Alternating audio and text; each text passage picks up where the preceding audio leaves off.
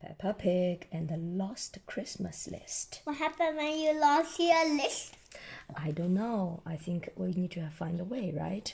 Okay. It's almost Christmas, and Peppa Pig and her little brother George are mailing their letters to Santa. Peppa's friends are there too. What are you asking for? Asks Peppa. I like a scooter, says Susie. I have asked Santa for a toy spaceship, says Danny. A toy mouse for me, please, says Emily. Rebecca wants a trumpet. Zoe has asked Santa for a ball and a paddle toy. And Candy is hoping for a jump rope. Pedro would like a guitar. Oh no. The next day, Mummy and Daddy Pig, Peppa and George go to Miss Rabbit's farm to find the perfect Christmas tree. Oh no. They look at little ones. Bigger, says Daddy Pig.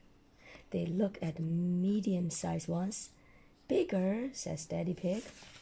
And they look at the biggest tree at the farm. Perfect, says Daddy Pig. The tree is very big, and Daddy Pig's car is quite small. Why is Daddy Pig's car small? Then the tree doesn't fit in it. That's right, the tree is big, but the car is small. What can they do? No worries, I will carry it home, he says. Why does Daddy Pig says he can carry it home? Because Daddy Pig really wants to carry the big tree home. It's Christmas. Peppa, George, and Mummy Pig wait a very long time for Daddy Pig. Why are they very happy?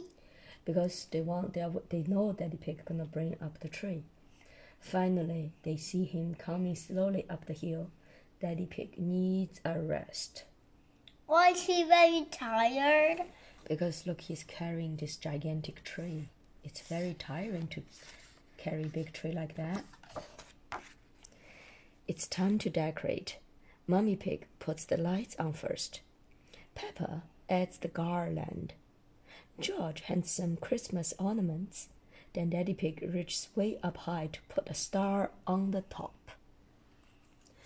Wow, the tree is beautiful. Peppa sings a Christmas tree song.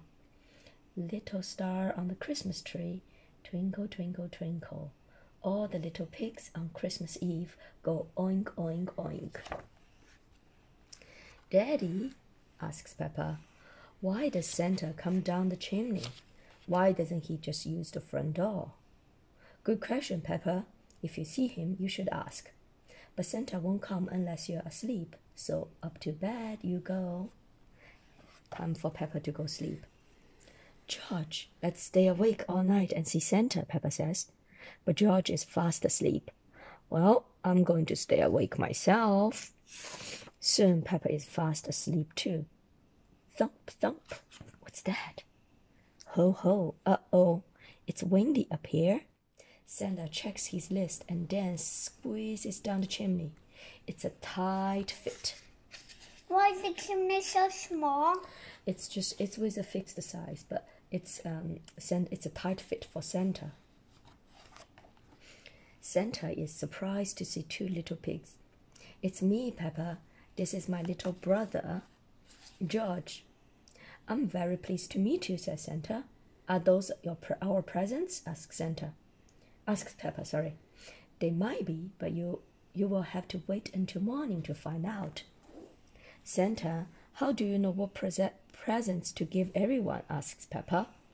Well, I have a list. It's right here. Oh, it was right here. Oh dear, what has happened to my list? I have lost it. How will I know who gets which presents? I can help, says Peppa.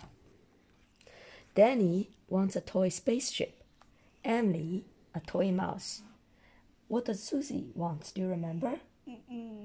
A scooter, Peppa remembered. Rebecca would like a trumpet. Candy wants a jump rope. Zoe asked for a ball and a pedal toy. And Pedro would like a guitar. Thank you, Peppa, says Santa.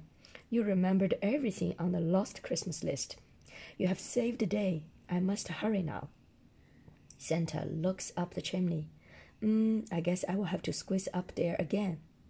Why don't you use the front door? Asks Peppa. Oh, what a good idea. Thank you, Peppa. On Christmas morning, Mommy Pig and Daddy Pig wake Peppa and George. Daddy, Mommy, we saw Santa, says Peppa. And look, he left us presents. George has a toy train, and Peppa has a yo-yo. Wow, that's so cool. Why did Peppa say yo-yo? Peppa loves to have a yo-yo.